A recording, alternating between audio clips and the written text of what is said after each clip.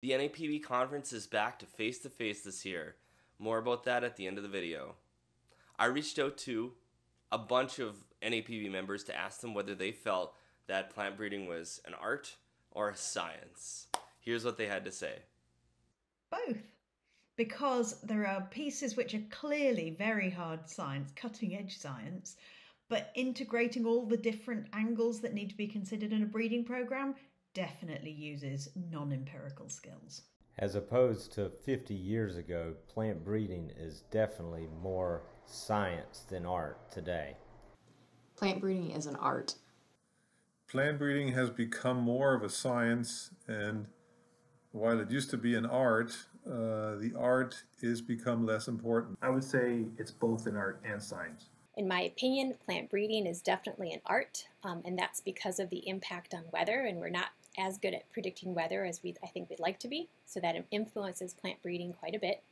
I think it's firmly a science, but to truly be successful because of the complex nature of plant breeding, you need to apply an artist's touch to how those things are actually connected and ultimately applied. I think the answer is both, of course. I think plant breeding is an art.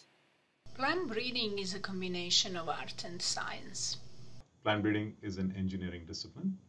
It's the application of many science fields in order to be successful. These would include, but not limited to, plant pathology, agronomy, genetics, biology, molecular biology, statistics, entomology. The art of this is actually putting it all together to create better hybrids and varieties. In my opinion, plant breeding is both an art and a science. Through science, we have advanced tremendously with new theories, methodologies, and technologies. However, it is an art specific to each breeder and how we stitch it all together and utilize the breeder side for selection.